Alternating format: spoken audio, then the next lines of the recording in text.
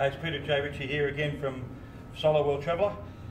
The boots, I've gone for the Daytona Roadstar GTX. Now, they're not a great, they're more for the road obviously. When I first got these, the pain in my feet was unbearable for the first few days, but now they're as comfortable, I don't even notice them, they're just so good.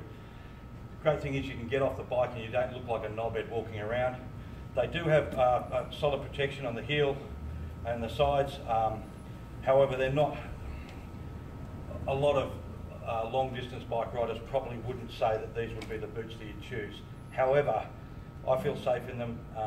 Not that they're going to do everything for me, but I just really wanted, I tried a couple of the more bomb-proof type styles, and I just thought I just can't handle them.